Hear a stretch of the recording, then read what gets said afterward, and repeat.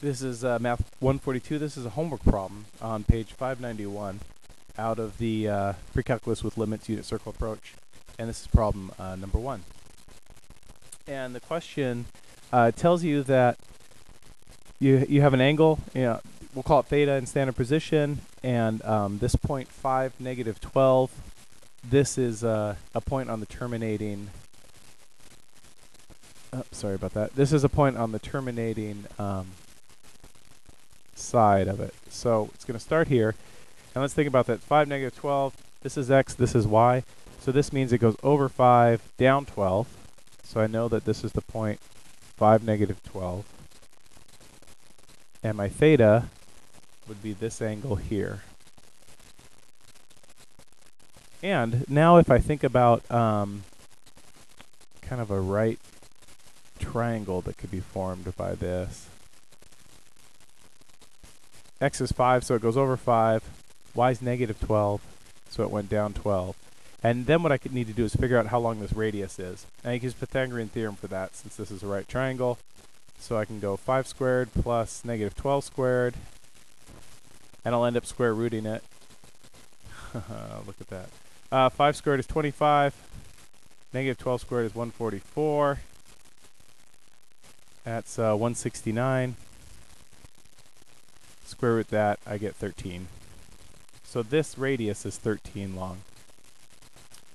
Good, so now I'm supposed to find all the trig functions of theta. So I'm going to find sine theta, cosine theta, tangent theta, and so on. Cosecant. And cotangent. All right. So there's a couple ways to think about sine and cosine, all of these. So if I have a right triangle, we've thought of sine in just a triangle as opposite, that's an O, over hypotenuse.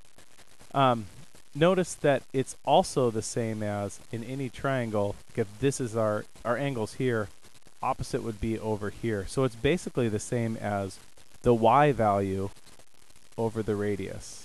The radius is the hypotenuse.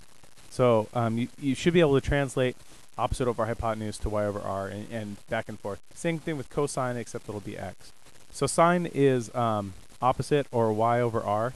So sine will be negative 12/13.